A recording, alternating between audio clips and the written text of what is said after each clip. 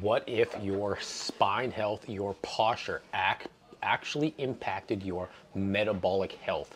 Check out this article here on metabolic syndrome and the prevalence of arthritis or joint degeneration and inflammation in the body is dependent on your hygiene of your spine.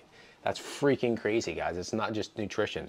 But right here it talks about adipose tissue. Extra adipose tissue releases pro-inflammatory cytokines, tumor necrosis factors, interleukin factors into the circulation and causes systemic inflammation and insulin resistance. And insulin resistance increases all of those anyways.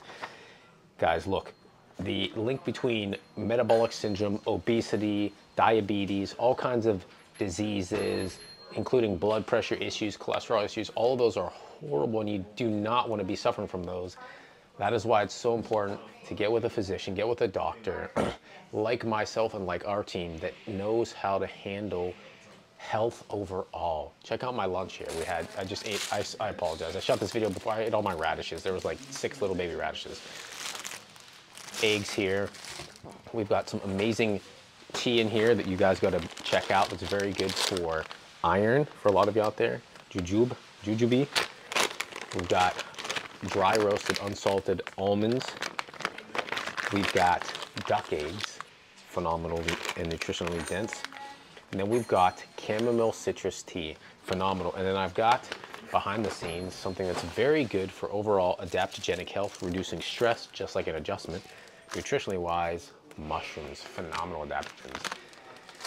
Guys, eating like this isn't hard, it's simple, it's easy. You just gotta do it, it's easy. But guess what? What's easy to do is also easy not to do. If you guys need help with your health, please book a discovery call.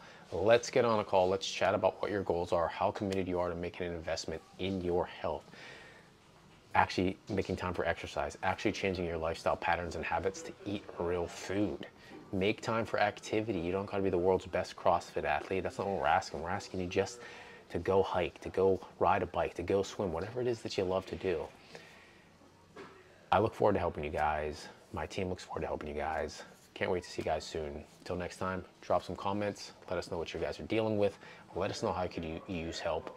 But please, only if you're actually gonna take action and change your life so you can be the best version of yourself for not only you, but also your family and your loved ones.